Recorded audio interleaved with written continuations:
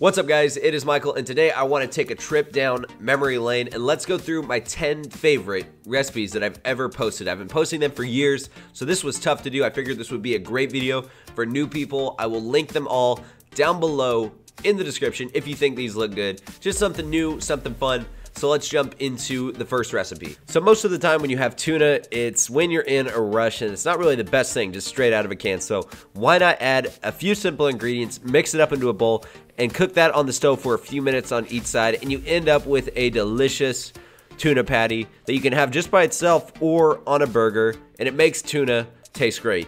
The next recipe is some chocolate peanut butter protein cheesecake. I really don't need to say much about cheesecake, one of my favorite desserts, and this one has a fraction of the calories when compared to the traditional cheesecake, but it still has that flavor and it will help you keep your calories in check for the day.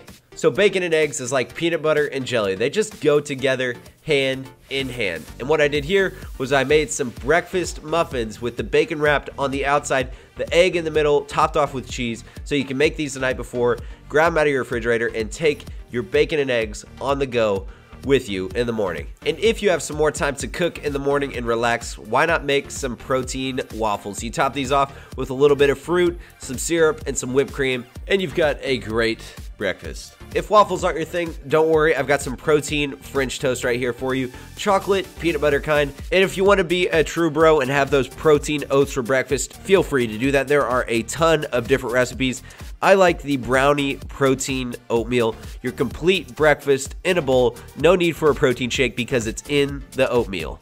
How bro is that? Now, if you are tired of eating the same bland and boring chicken, which if you cook it the same way, it gets old really quick, trust me. So why not try this low-fat, oven-fried popcorn chicken? You dip this in your favorite barbecue sauce, and you have a delicious, high-protein snack. And if you are looking to make a meal, try out the honey sriracha chicken. The sweetness of the honey, the spiciness of the sriracha sauce is a great combination, and you will forget you're eating the same plain, bland, and boring chicken that you're probably tired of eating.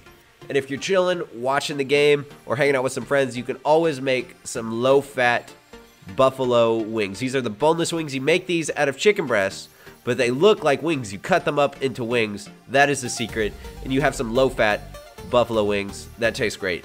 And let's finish off this list with one of my most popular and favorite recipes that I've ever made, and that is the 4-ingredient protein bar. No, you don't need to go out and spend $2.50, $3 on a protein bar. You can make your own batch in a fraction of the price. So make some gains in your muscles and make some gains in your wallet. And look at young me right there. I've made some gains in the last few years, and I want to thank you all for sticking around these last couple of years, watching the videos and supporting them. And if you like this video, like it down below.